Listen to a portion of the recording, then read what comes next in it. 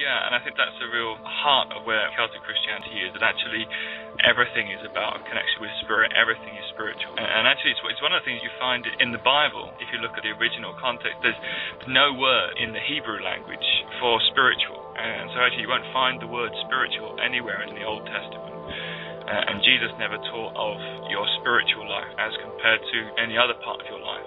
He just taught about life because the Hebrews had a complete understanding that everything is spiritual and everything you do is a connection with spirit. And there's no kind of special ritual, to use that word, to be able to connect you with spirit. But actually, the whole of life, everything holistically is a walk in the spirit, because you're one whole person. Your physicalness is actually a part of your spiritualness as well.